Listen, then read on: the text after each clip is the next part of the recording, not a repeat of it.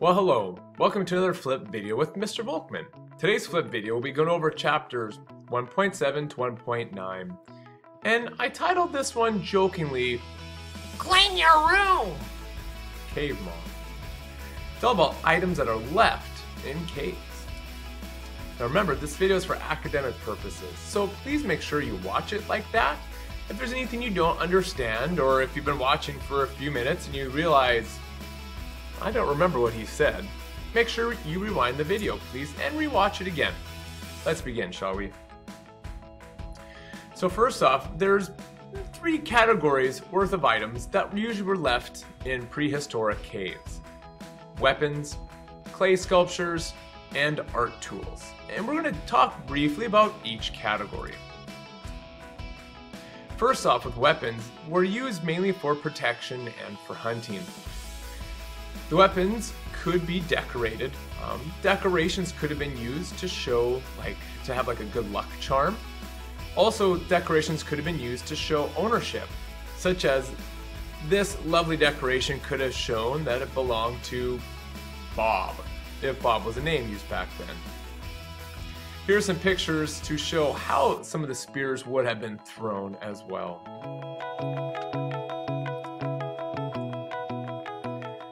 Next, clay sculptures.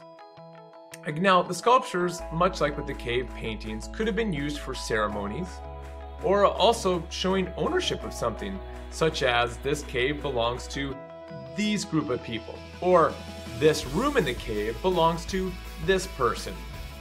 Again, we're making educated guesses here because obviously us in present time didn't live way back then. Now, these clay sculptures were decorated and they were highly detailed, such as these sculptures right here. If I were able to zoom in, you would see that there are actually lines to show that there's hair on the back of these animals, these ox. Finally, art tools were also found within caves. Some of the tools used were sculptor's picks, grindstones, engraving tools, brushes, and the brushes could have been made out of human hair, animal hair, it could have been some sort of moss or other vegetation. Now, they also used minerals, and using the grindstone, they would grind these minerals up into a powder. Then they would add to this powder animal fat or vegetable oil, and that would be like their paint that they would use in their cave paintings. Now, obviously, they would have to experiment with different minerals to grind up to make different colors. The pictures in the textbook and what I showed in the previous flip video show maybe 3 different colors that were used, yellow and different variations of red.